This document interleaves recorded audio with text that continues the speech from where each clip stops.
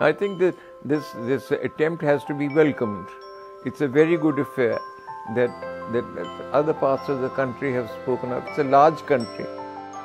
All that happens, it doesn't only happen in Delhi, although you rather get Delhi centered, but there's a lot happening in Tamil Nadu and elsewhere, which is the totality of a country, And I think that this is a very good thing that it is happening in Bodhgaya, and they should. I hope it will continue. I mean, I think the continuation of this kind of thing is very important, and ultimately the organization, how they do it, where they show it, and all that is very important. And I'm sure that they are enthusiastic about it, and they've got people who are competent enough to do it. So it should be a very, very, very wonderful affair. And they should manage also simultaneously a very strong Indian section.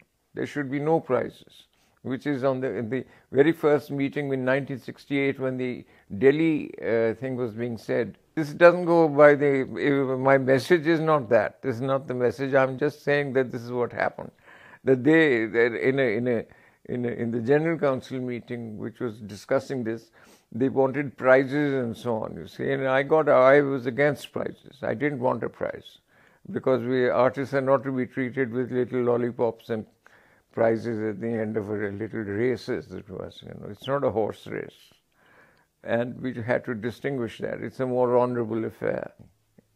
The situation to be created is such that people should consider this as a great honor to be in this place. That depends on the total tenor of the work and the seriousness with which this is taken. And avoid of all chauvinistic flags and talk of nationalism. It's got nothing to do with that. So I just think that if it's done in those lines and dedicatedly, there's no it has all my good wishes towards it.